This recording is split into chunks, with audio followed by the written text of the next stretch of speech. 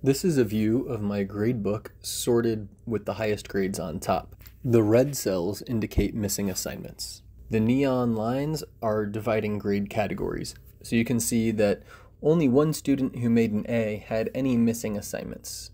Students in the A-, B+ range had a few missing assignments, but as we move down into the B range, we see more missing assignments. Below that into the C range, a lot more missing assignments. Into the D range, it gets to be even more. And it looks like in the F range here, we might have some students with more assignments missing than they have submitted.